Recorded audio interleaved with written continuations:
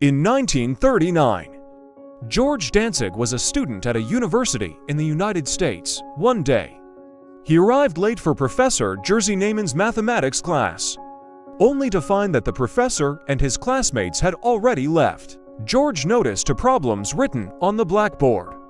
He thought they were new homework assignments given by the professor without hesitation. He wrote them down in his notebook. 4 days. He attempted to solve the homework using various methods. It's unusual for a professor to assign such difficult tasks, but there must be an answer.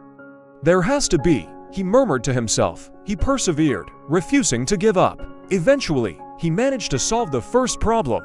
The next day, he submitted his homework in the professor's office. Later that day, the professor sought out George. With curiosity and enthusiasm, he asked, "How did you manage to solve the problem?"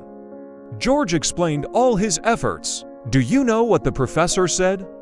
After hearing George's explanation, the problem was actually written by the professor while he was explaining about the two most difficult problems on the face of the earth.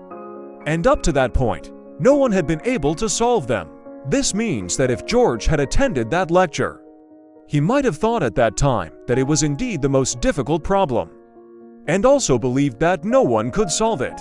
George Bernard Dantzig later became a highly respected and famous professor at Stanford University. He was the solver of the most difficult problem, and he solved it when he didn't even know that.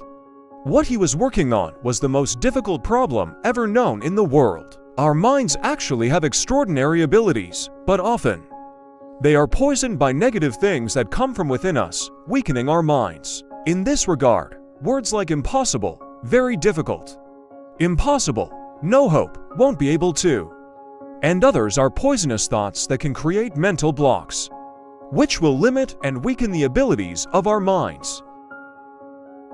With that, we conclude this unique fact. Share this story with your friends and comment on what you have learned from this fact. See you in the next episode for more interesting stories.